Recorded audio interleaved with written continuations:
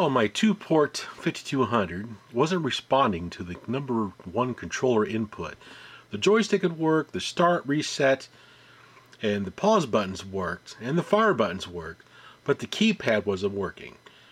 And after doing some troubleshooting using the Atari 5200 service manual that's available online, I got it down to this little decoder chip right there. Well, actually, that little ombre over there.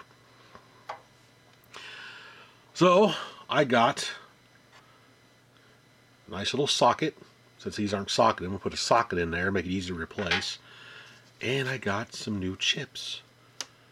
So we'll get this thing replaced and give it a try.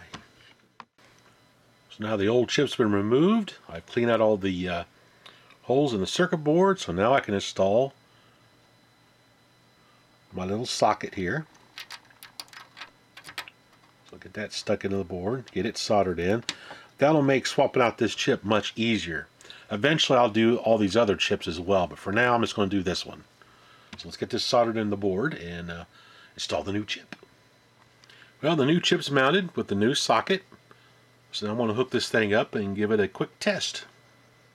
Alright, now let's test the keyboard inputs here. Press number 1. Hey, there we go. Number 2. Number 3. Number 4. 5.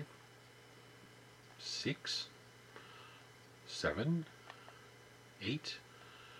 9. Asterisk.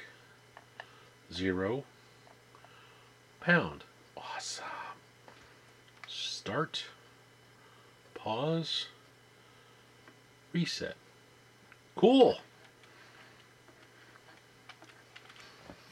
So there we go. Just a little simple chip replacement, and I have a functional port number 1 again.